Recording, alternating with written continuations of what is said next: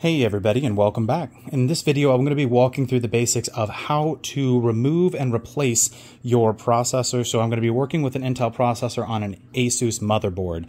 It's going to be similar for most motherboards, and I'm trying to do this while avoiding removing all of the cooling system. So I have another video walking through how to install a new cooler, basically just replacing the stock ones. But in this video, we're going to be covering, okay, I don't want to disassemble everything. How do we get this processor off and get it swapped out?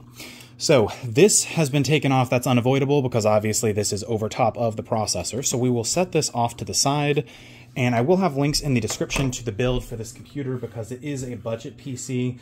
I've been able to get set up for around or under $350.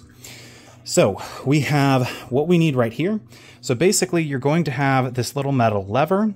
We're going to be pushing this off to the side. Now in this case, I have loosened up this front mounting bracket right here, but I haven't taken it off completely. And this way you'll see that we can actually lift up right here. And it's not recommended to do it this way. And obviously you're going to want to clean your CPU first.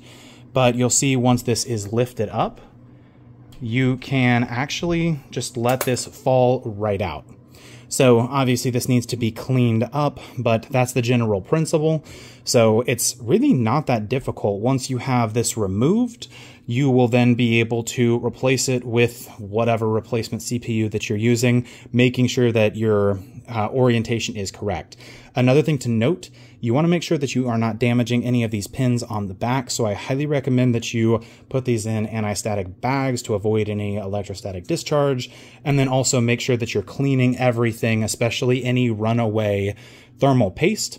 Then you're going to want to find your new processor, so let's just say this is the new one. All we are going to do, you'll want to have this laid down instead of doing it standing up like this, but basically it's the exact process in reverse.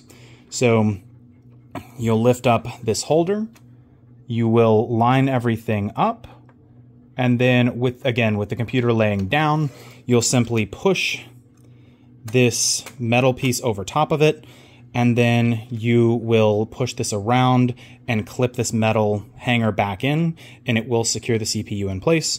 Again, at that point, you're going to want to make sure it's cleaned off, apply new thermal compound, and you can watch videos online about how to do that. Pretty simple, you just kind of smooth it over the top. So in this case, I prefer to have a firm layer instead of putting a dot or a specific pattern. So I'll usually just do like a square, for example, smooth it out over the top using some kind of applicator. And then at that point, all you need to do is go ahead and get your new, or I guess I should say your current cooler, and just attach it back on. So again, you're just going with the mounting hardware. Don't forget to tighten everything back up. You will put the new cooler on and test out the system, make sure everything works before putting it all back together, and you are all set. Hope you enjoyed. If you have any questions, drop them in the comment box below, and I'll see you all in the next video.